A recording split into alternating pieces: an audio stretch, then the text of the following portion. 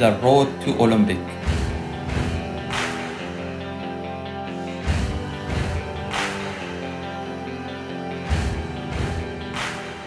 Hi, I'm Ayman Klzie. I am Syrian national swimmer. I started swim when I was 7 years old. In the beginning, I didn't feel have talent to be a professional swimmer, but always have feeling love of the water.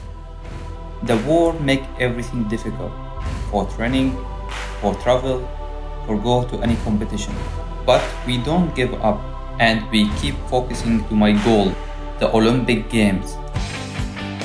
I will swim 100 or 200 butterfly at the Olympic Games. It's incredible feeling to be at the Olympic and they choose you from 23 million people.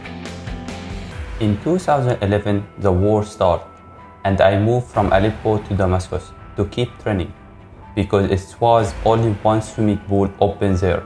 And during these years, the training is really difficult because we are swimming in the cold water or we're swimming without light. And the hard part is didn't see my family for a long time.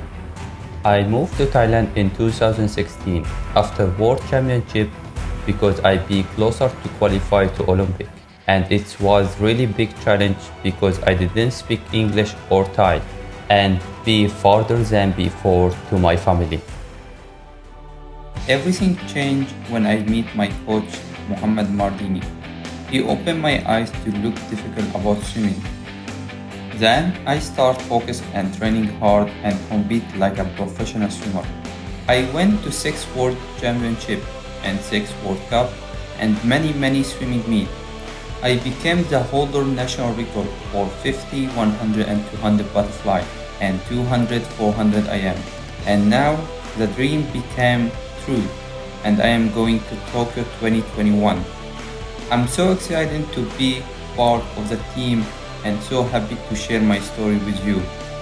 Water is the life.